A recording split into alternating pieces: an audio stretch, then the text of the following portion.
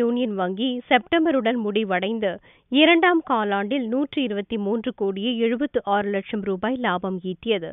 மும்பை பங்கு சந்தைக்கு city union வங்கி அளித்துள்ள அறிக்கையில், நடப்பு 2016-17 நிதி ஆண்டின் ஜூலை முதல் செப்டம்பர் வரையிலான இரண்டாவது காலாண்டில் சிட்டி யூனியன் வங்கியின் மொத்த வருவாய் 894 கோடியே 87 லட்சம் ரூபாயாக இருந்தது என்றும், கடந்த நிதி ஆண்டின் இதே கால அளவில் ஈட்டிய வருவாய் ரூபாய் 829 கோடியே 45 லட்சம் ரூபாயுடன் ஒப்பிடுகையில் இது 7.88% அதிகமாகும் என்றும் கூறப்பட்டுள்ளது.